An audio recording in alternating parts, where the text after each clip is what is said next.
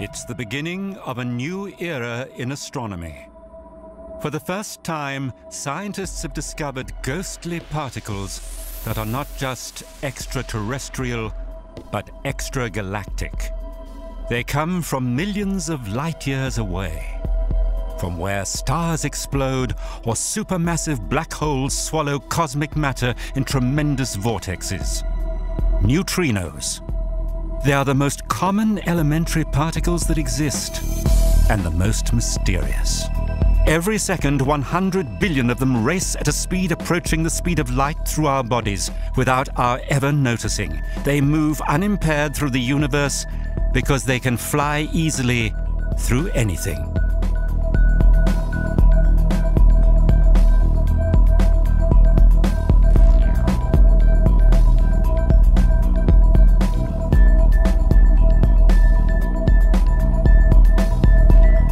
For me, the neutrino is the closest thing to nothing we can imagine. It has zero size, zero charge, mass very close to zero, and it interacts so weakly with everything. But somehow or other, the neutrino isn't nothing. It might be the key to the universe. For astrophysicists, the universe is one huge laboratory in which most things still have to be discovered. The matter of which the stars, planets, interstellar gas clouds, and humans are composed only accounts for a mere 5% of the universe's mass. The rest is an enormous, unsolved puzzle. The human eye is woefully inadequate to see everything in the universe.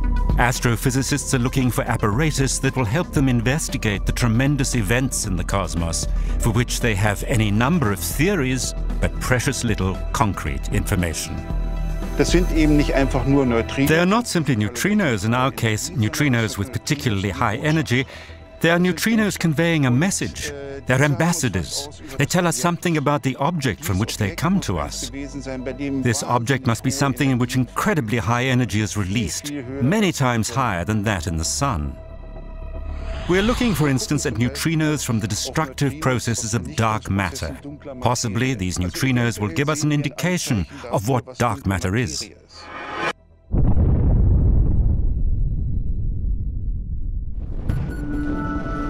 Ten years ago, an international team of scientists started to build a gigantic detector to catch these high-energy neutrinos in one of the most remote places in the world, the South Pole.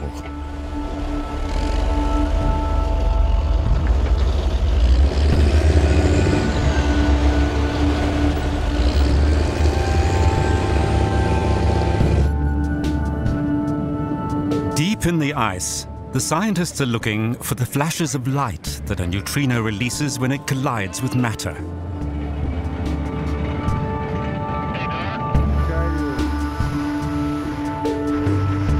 With a mobile drilling station, the research team has melted countless holes kilometers deep into the Antarctic ice cap. Here, the ice is so deep and pure that the detector, which measures a cubic kilometer, has sufficient space and ideal conditions. A hot water drill, which draws down its own weight as it melts the ice, has prepared the way for photosensors in the crystal clear ice. The upper layer of the ice sheet consists of snow.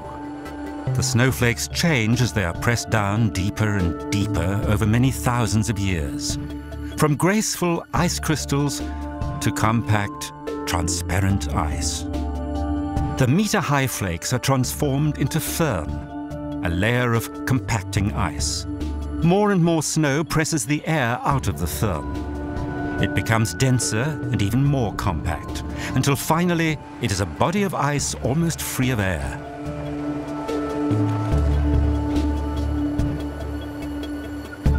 The scientists have introduced photosensors the size of basketballs into the ice, on separate strings like threaded beads, up to a depth of 2.5 kilometers.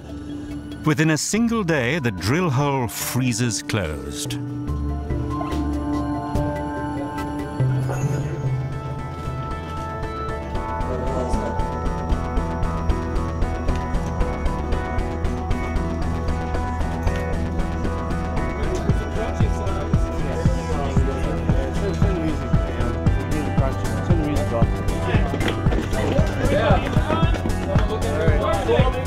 When the work's completed, a cubic kilometre of ice is full of sensors. Yeah, there we go. The gigantic detector is now ready.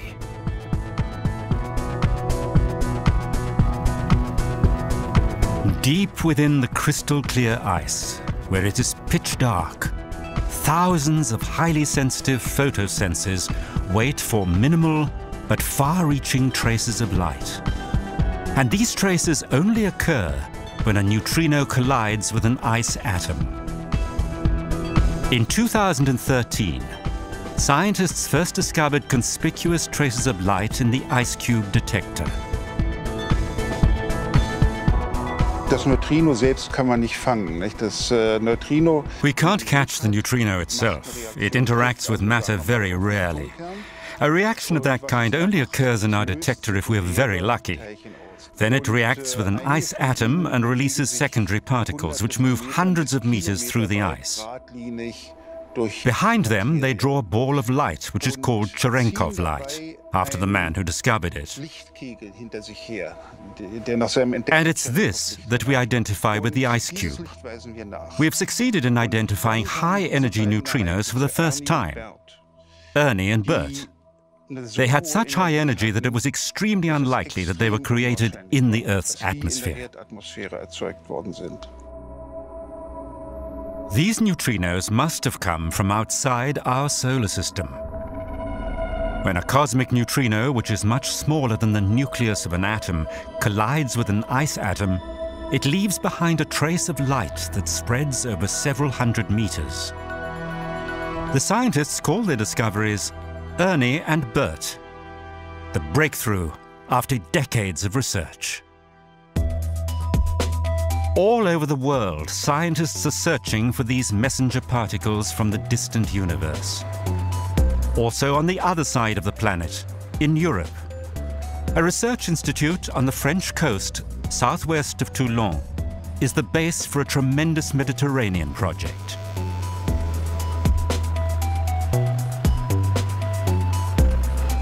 This building was constructed in the 19th century.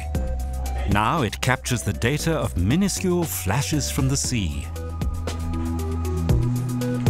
Here researchers are trying to decode the neutrino's oscillations, their transformation into three so-called flavors on their flight path.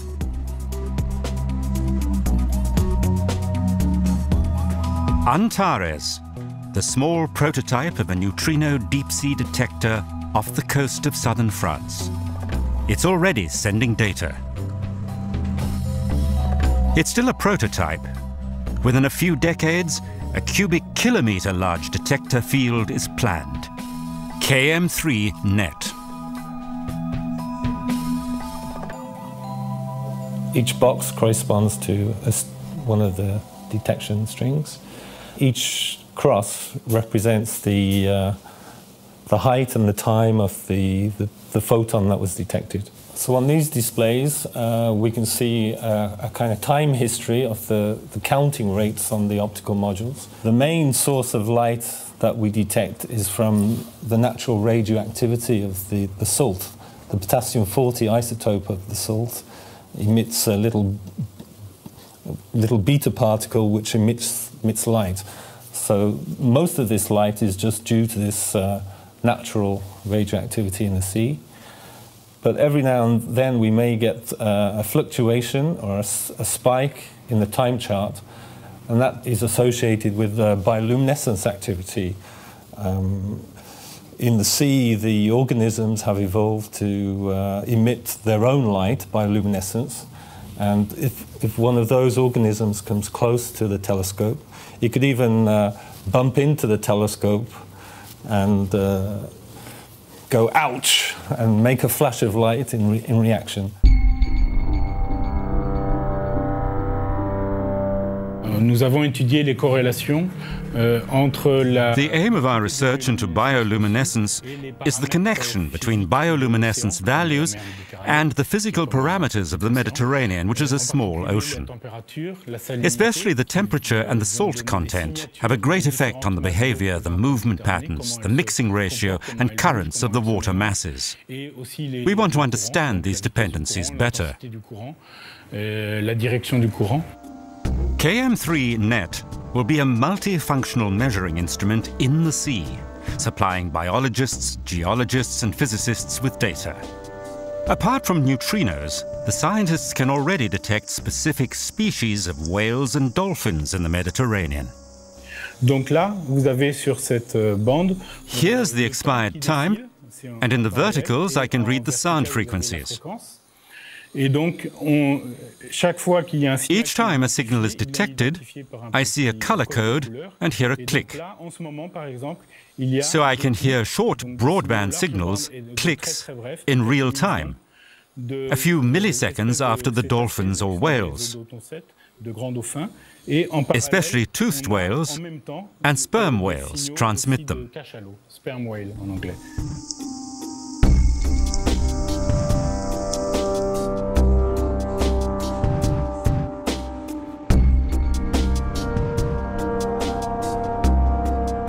20 years ago, we started the development of the Antares telescope. It took some while to learn the tricks of the trade of how to build very large infrastructures, very deep in the sea. Antares was in fact 12 detection strings, but our project that we're building now, KM3NET, will be many hundreds of strings. So this will dramatically increase the chances and essentially guarantee that we will be able to have unambiguous detection of cosmic neutrinos. Neutrinos are all around us, but we have no idea where they come from. These elementary particles that have 1,000 times more energy than those from the world's largest particle accelerator, the Large Hadron Collider in Geneva. The most trivial neutrino source is humans. All of us have potassium in our bodies. A radioactive isotope of potassium, potassium-40, undergoes beta decay, which produces neutrinos. Our bodies transmit between 4,000 and 5,000 neutrinos per second. Particle and astrophysicists, however, are much more interested in solar neutrinos, which we've already identified. In fact, on every square centimeter, say on every fingernail, 60 billion solar neutrinos arrive every second, and they fly through us, irrespective of where we're standing, facing away from the sun or towards it. Some 60 billion neutrinos race through every square centimeter all over the Earth every second. The sun burns hydrogen in its core at a temperature of 15 million degrees Celsius. Light particles, and also neutrinos, are emitted.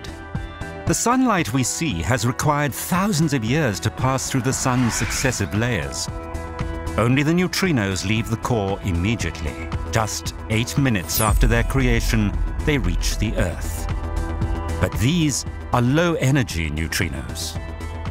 We are looking for neutrinos that come to us from entirely different processes, not from nuclear reactions as in the Sun, but from massive accelerating processes, cosmic accelerators similar to our Geneva accelerator, LHC, but accelerated many times faster, so with much higher energy.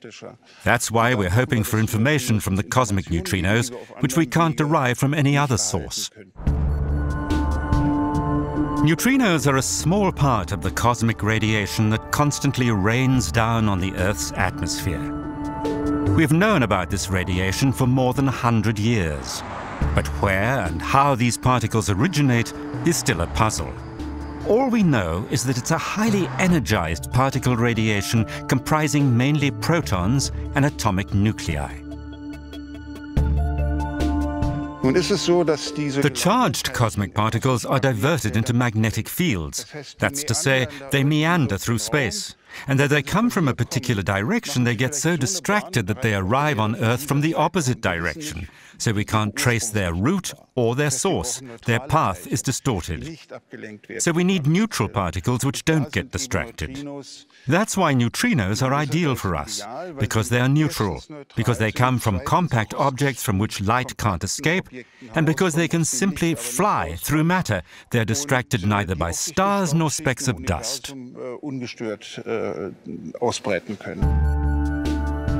Here in the Mediterranean, the KM3 net detector is being constructed. It will be built in 3 sections, one of them off the coast of Italy, another off the coast of France, and the third off the coast of Greece. They will be 4 kilometers underwater and digitally linked to form a giant detector. In its maximum extension, KM3 net will be 10 cubic kilometers large.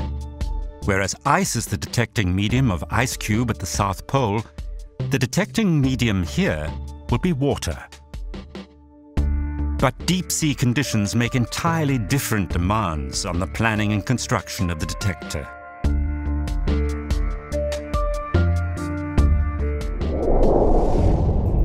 To read the data from the water, the scientists are installing an infrastructure on the seabed, which will gather the data, bundle it, and transfer it via special deep-sea cables to the analysis stations on the coast.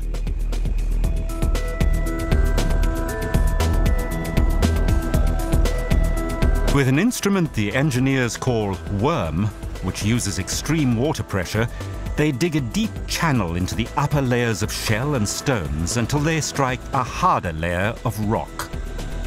On this solid foundation, an accompanying diver lays the cable and immediately covers it with shell limestone and mud for protection.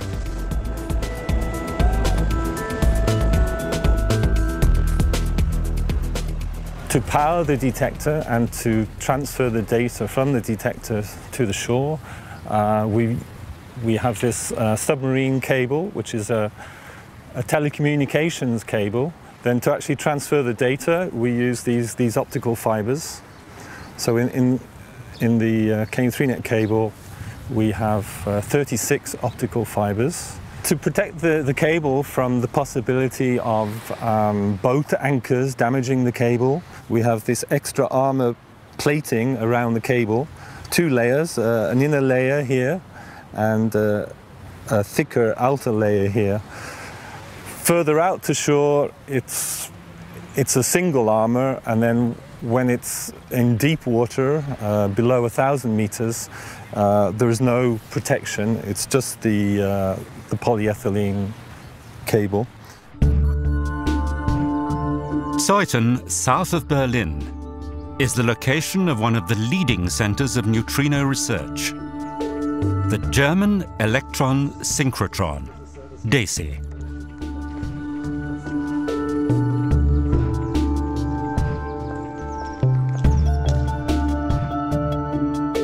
This is where a team of particle physicists developed the sensors from which ice cube at the South Pole is constructed.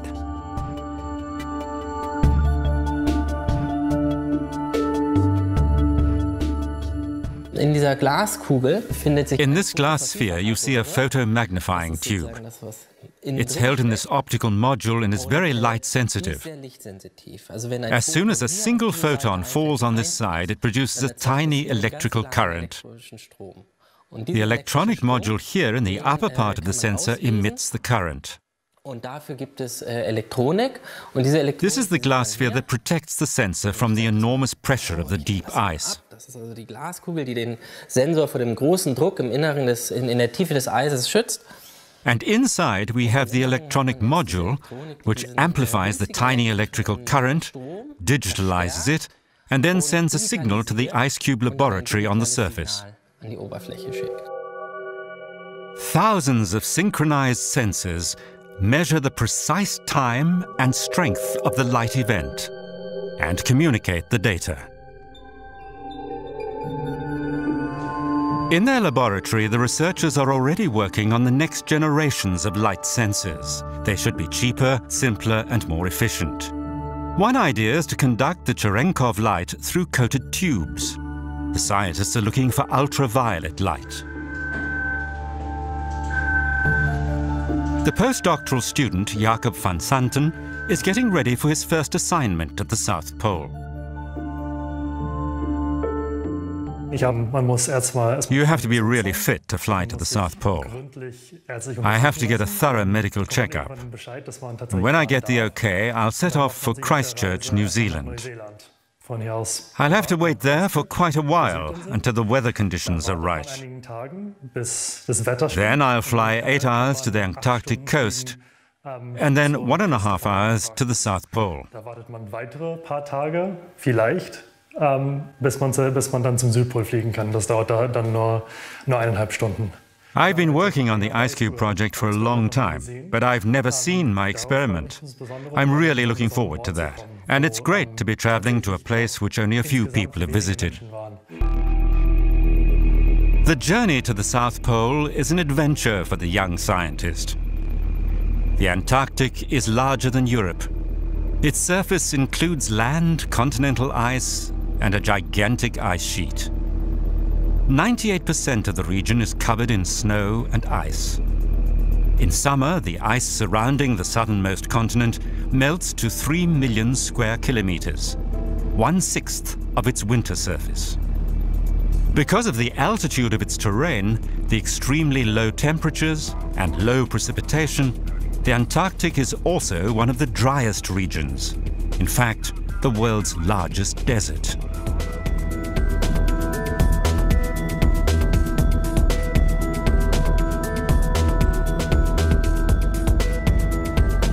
It's many days before van Santen finally reaches the Antarctic. He flies the last leg of his journey to the South Pole in a US Army supply plane. He lands on the ice sheet at an altitude of 3,000 meters.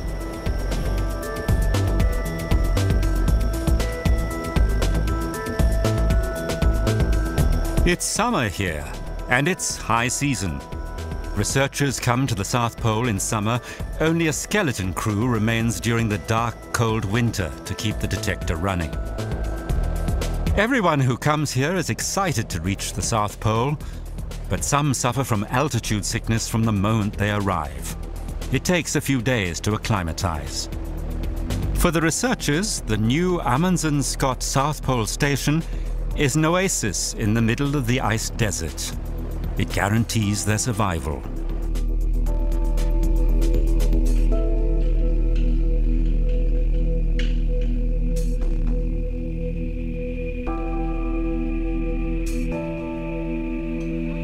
The station can accommodate several hundred people.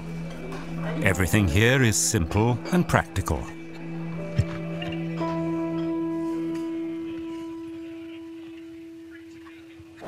But Scott and Amundsen, who were the first to reach the South Pole more than 100 years ago, would be astonished by the comfort and technology. This is an astrophysics hotspot. Deep in the eternal ice, the researchers are discovering cosmic light signals.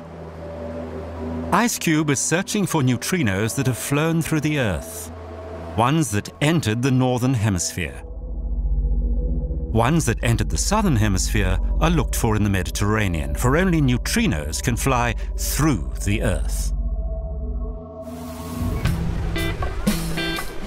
The KM3 net detector will also search for particles that have traveled through the Earth.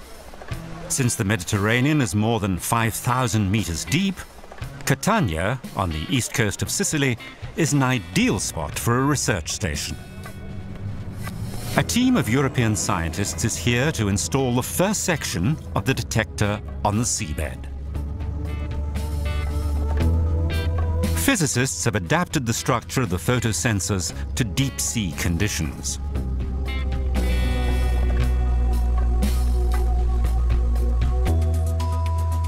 Water pressure, salt, and sea currents are formidable challenges.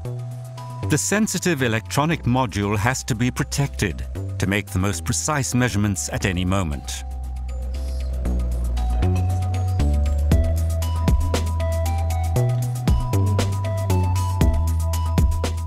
The biggest problem is that these objects have to be placed at a depth of 4,000 meters in the sea.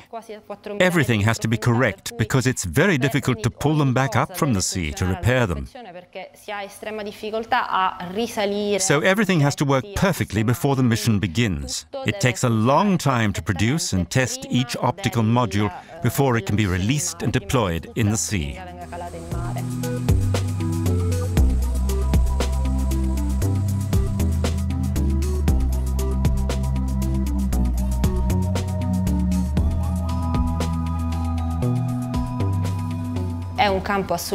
This kind of physics, the astrophysics of neutrinos, is a completely new branch of physics. It's absolutely innovative.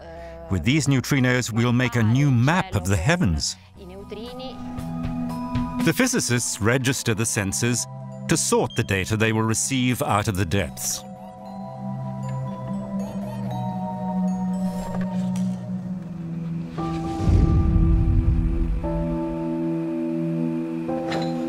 In the Scott Amundsen station at the South Pole, Jacob van Santen is now feeling at home.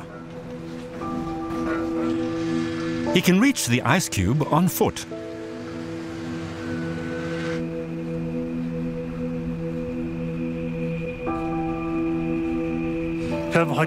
It's a beautiful day, almost no wind, summer temperatures of -30 degrees Celsius, glorious sunshine.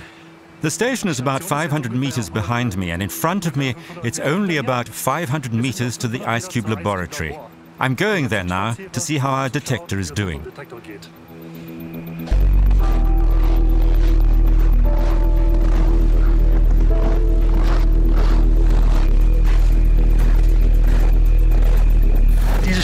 These rods and flags are the only parts of the ice cube you can see on the surface. Most of the detector lies 1.5 kilometers under my feet. IceCube is a superb neutrino detector. A gigantic, high-tech ice cube. Buried 2.5 kilometers deep in the eternal ice at the South Pole. It's dark down there, and the ice is extremely pure. Light is able to illuminate IceCube without distractions. The eyes of the telescope watch for the tiniest flashes of light. 5,200 photosensors register the weak light of the particle traces, which can travel many hundreds of meters through the ice.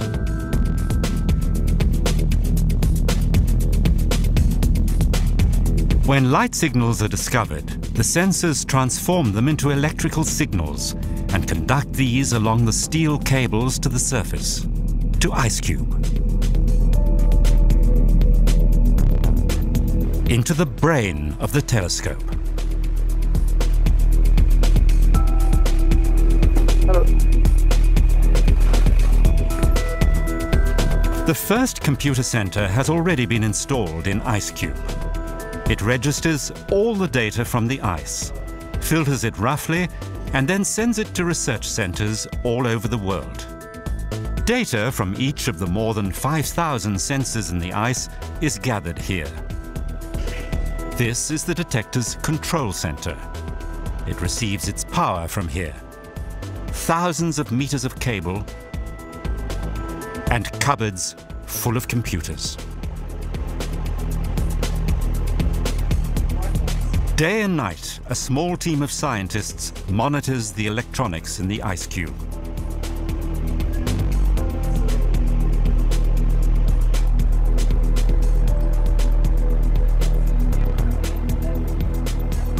I'm hired to keep the detector running, so whatever happens, I have to solve it. This makes me happy because these lights you see in the back, if you see green, yellow, red, then IceCube is taking data. Yeah. It's beautiful, eh? Yeah. It's very photogenic too. I've been taking a lot of pictures here of the cables and To keep the detector running, some of the scientists remain on the ice during the winter. Then it is -70 degrees Celsius here, and always night. The sun stays below the horizon. Only the moon follows its regular course. This is perfect for viewing the iridescent polar lights, ionizing solar wind that meets the Earth's atmosphere and is diverted to the poles.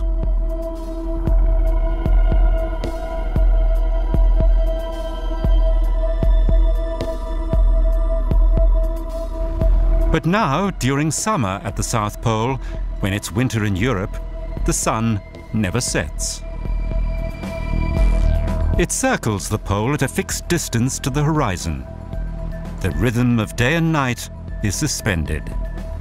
The day has 24 hours of sunlight, and you can't orientate yourself on the sun's position. It's just a single day that never seems to end.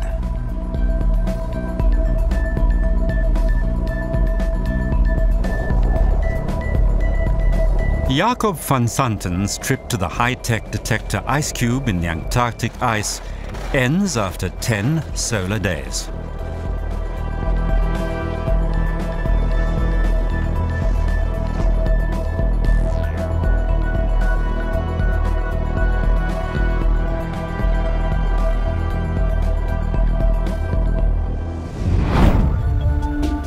A large computer farm in the grounds of Daisy near Berlin is both a modern memory and a gigantic computer. The data from IceCube at the South Pole is transmitted here by satellite. Disruptive signals and other influences are filtered out. We do this for billions of events in IceCube and fish out the rare events of cosmic neutrinos. Data analysis is a very complicated process. Where did the neutrino interaction take place in the detector? How much energy did the event have? And what direction did it come from? It's like looking for the needle in a gigantic haystack, looking for neutrinos that have so much energy that they could have originated outside our galaxy.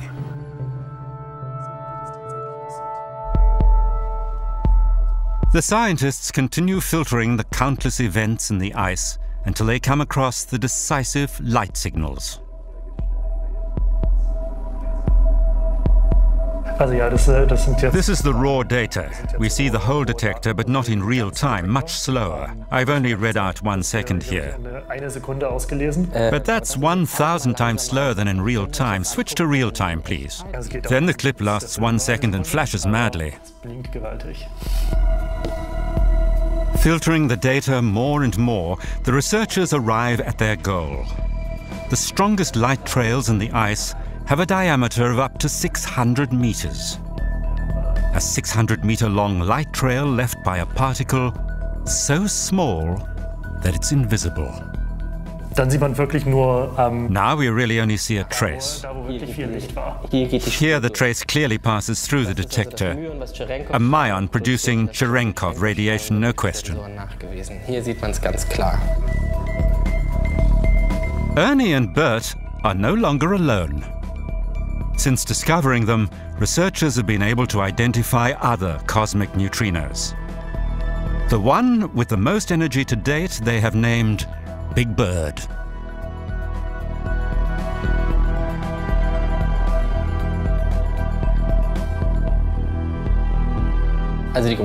We are hoping to be able to identify the sources of these high-energy neutrinos as soon as possible. The big question is, how is this cosmic radiation produced? How is it accelerated? What are the cosmic accelerators that must exist? I hope I don't have to spend the rest of my life researching these questions, but I definitely want answers to them. The sooner the better. Downtown Berlin. Location of the Zeiss Planetarium. This is one of Europe's largest planetariums, and the city administration is making it one of the most modern. The news of the extragalactic neutrinos fascinates the director. To show them in the planetarium dome at the reopening would be sensational.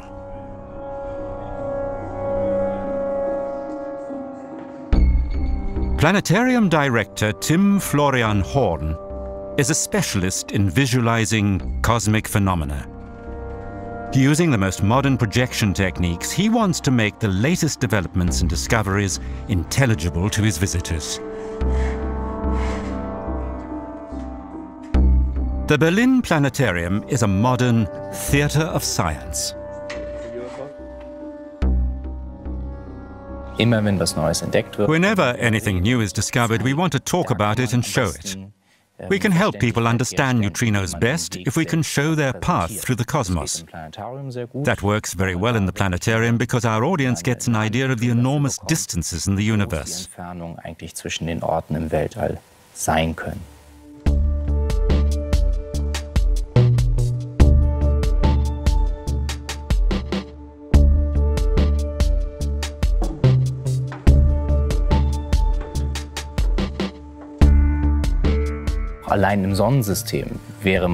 In real time, of course, they'd need months to fly through the solar system, so we have to suspend some natural laws.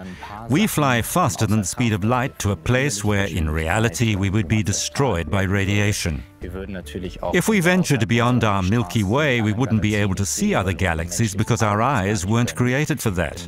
It's a narrow path we're treading. We want to be scientifically correct, but also intelligible for the audience. So we have to make compromises in scientific accuracy in the interests of intelligibility. Basically, we're a translation office for science. To visualize the newly discovered neutrinos, Horn meets up with the neutrino researcher Christian Spiering and a visual artist in the animation department at the Potsdam-Babelsberg Film Studios.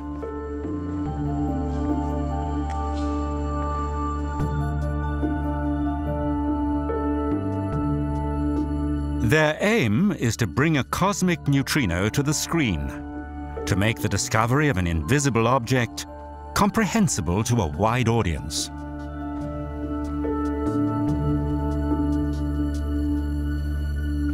None of them knows what a neutrino really looks like.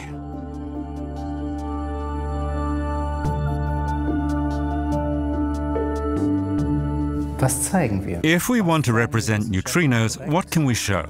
How do we conceive of a neutrino? How might it move through the universe? I can only imagine how a neutrino moves, and I imagine something like the trail of a jet plane without seeing the plane itself. I'm really only interested in how and why it flies its path. Or I simply imagine a neutrino as the Greek letter ni. That's enough for me. Basically, I only see a formula. On this issue, I ask myself, where do they come from? How do they move? How do we show that? I'll make a suggestion. I'm the neutrino. I fly through the room. Yes, a subjective flight might be the answer. I race through the universe, various galaxies approach, I leave them behind, then comes empty space, just empty space. Then at some point, our galaxy turns up, and then a blue sphere in the distance. And that's the Earth. So far, Spiering has only thought of neutrinos as particles without a shape. The visual artist presents him with various ideas. That's more like an atomic model, certainly not a neutrino in my understanding. For me, a neutrino is more like a point without structure, very tiny. Okay, next suggestion, a model that shines and appears to be intangible with an external oscillation. That looks more like friendly elves oscillating around a green sphere. With green vibrating bands, I understand.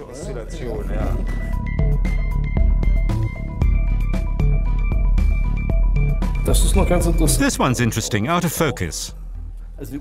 Makes me think immediately of solar eruptions. Of course, we also have the problem that certain images are already familiar.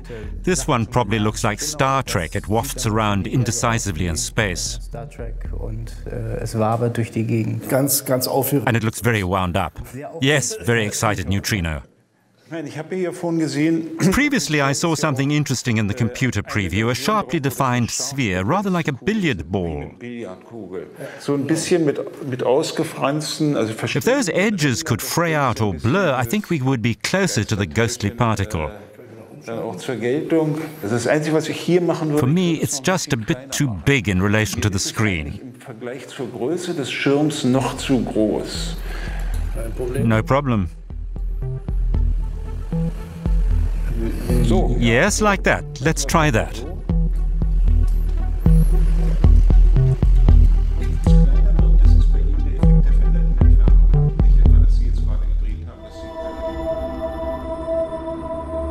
In the Center for Particle Physics in Marseille, the French research team is getting ready to install the first KM3 net detector chain.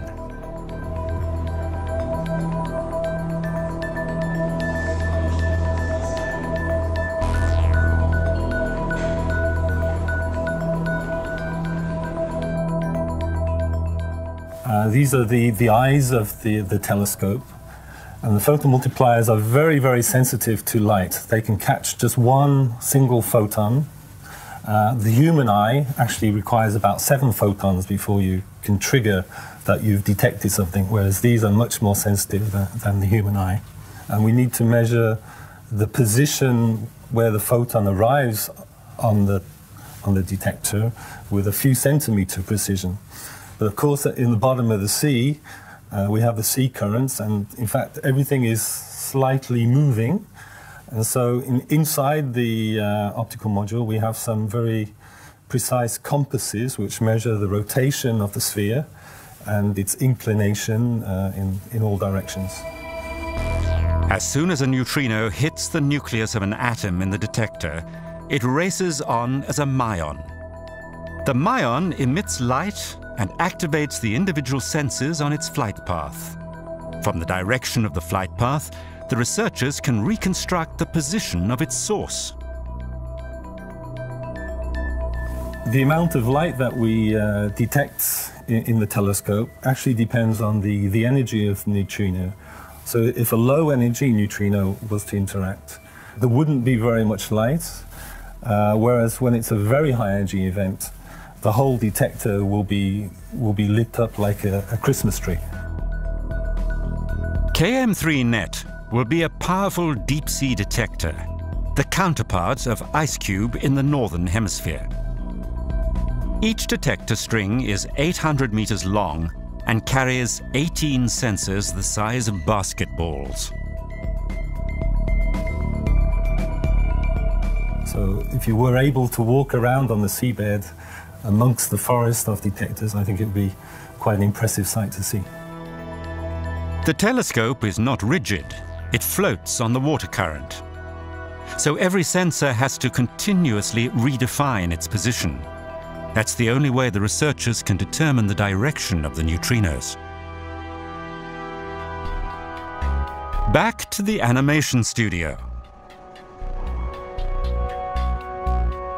From the planetarium, Tim Florian Horn has brought a software program that can simulate the known universe. In these vast spaces, the team tries to create a dead-straight path for the neutrino, from its source to the Earth.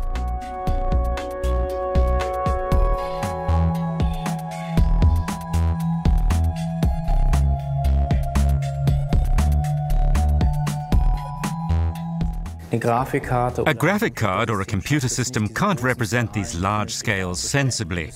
We have to be a bit cunning.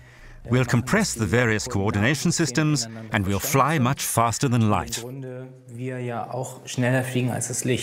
When we're crossing matter, whether it's the Earth or an asteroid, it would be good to try and zoom in on the atomic level. I mean, the level where, as a neutrino, I only see an atom in front of me, the nucleus in the center with a few electrons circling it. Because at the end of the day, an atom is an empty system through which the neutrino flies completely unhindered. Basically, the whole of Earth consists of these empty systems, and that's why it's porous for the uninvited neutrinos. The atomic level should show why the neutrino can fly unhindered through walls and whole planets, a flight through the void.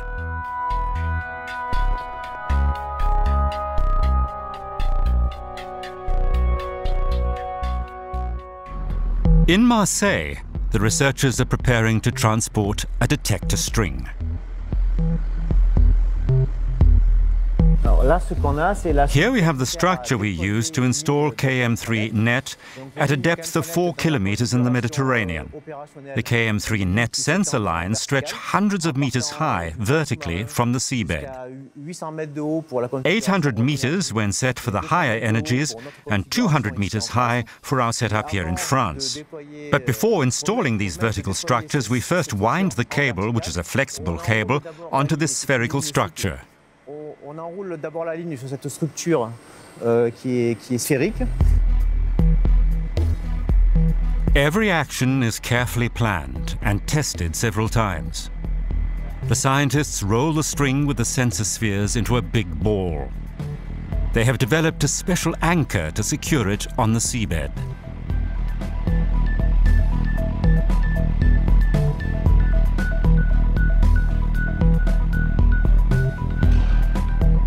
The final step in the construction hall is to load the rolled-up string onto the yellow anchor.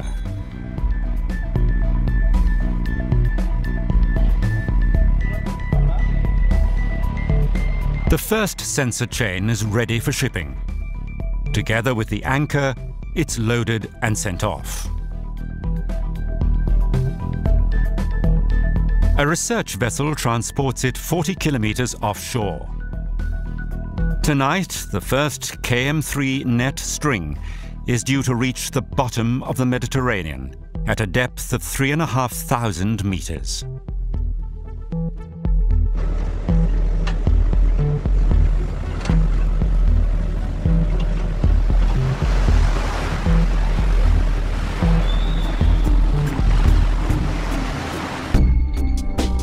Slowly, at a speed of 12 meters per minute, the anchor and sensors sink onto the seabed.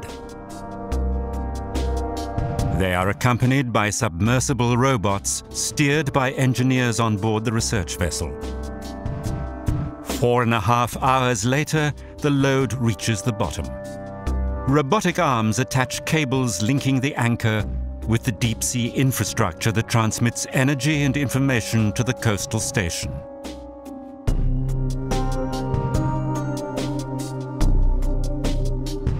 Then a buoy hoists the frame.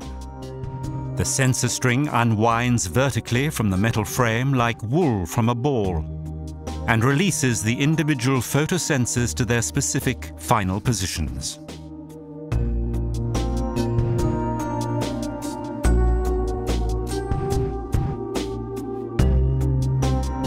Assembling the first detector string is successful. Many hundreds more will follow. Soon, KM3 net will also be able to identify extragalactic neutrinos.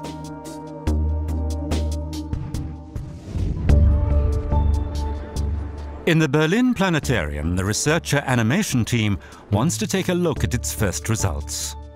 A cosmic premiere screening. Scientists view the universe as a gigantic laboratory for testing the validity of the basic laws of physics, and to investigate regions in which gravity, density, and temperature are extremely high. There where stars explode or implode and a black hole is created.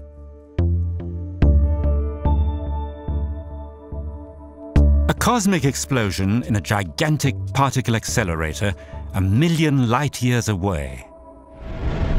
An enormous jet sent out by a gigantic black hole in the heart of an active galaxy. These jets can reach hundreds of thousands of light-years into intergalactic space. They accelerate the cosmic particles, thereby producing neutrinos. A neutrino flies slightly slower than the speed of light. Since it comprises only a smidgen of matter and isn't charged, other particles don't decelerate it or distract it from its flight path. So it can pass through everything without risking a collision. Atoms of which our bodies are made consist of more than 99% empty space. Between the nucleus at the center and the even tinier electrons circling it, there's a great deal of space for the neutrino, and nothing but an electrical field. But unlike most other particles, the neutrino doesn't register electrical forces. It has to collide directly with a nucleus for it to be stopped. And that occurs very, very rarely.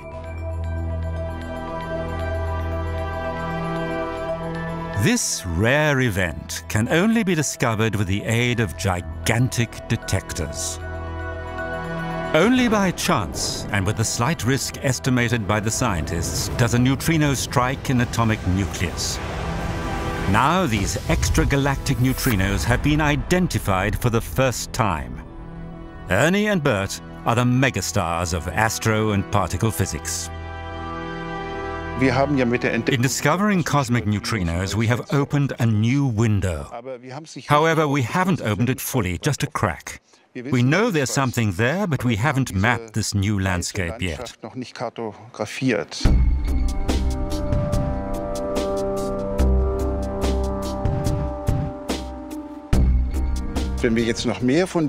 When we find more of these particles and trace them to definite sources, we'll be able to create a mosaic. And then we'll be able to say how these sources really function, how the wildest machines in the cosmos work.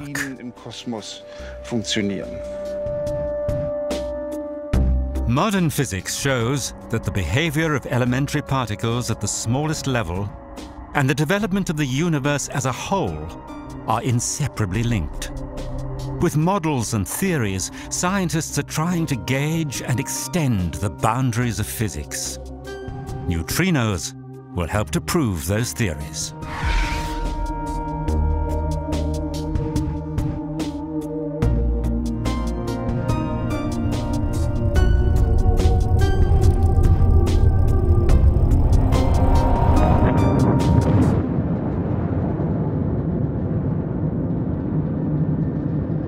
Our main goal will be to discover a single point-like source of neutrinos.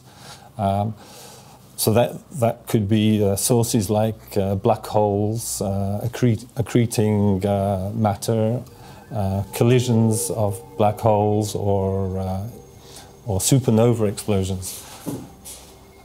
To be sure that we detect such a source, we would need something like 10 neutrinos pointing from a single location in the sky.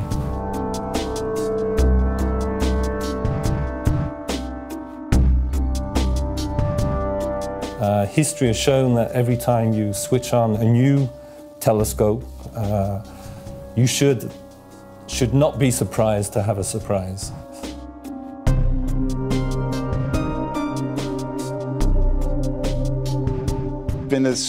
If there are highly developed civilizations, perhaps they don't want to be spied on by underdeveloped civilizations like ours. Maybe they decided not to use electromagnetic waves to communicate, but something quite different. For instance, neutrinos. Just imagine. That would mean that neutrinos are something like Morse code from extraterrestrial civilizations. Von außerirdischen Zivilisationen in Neutrinos.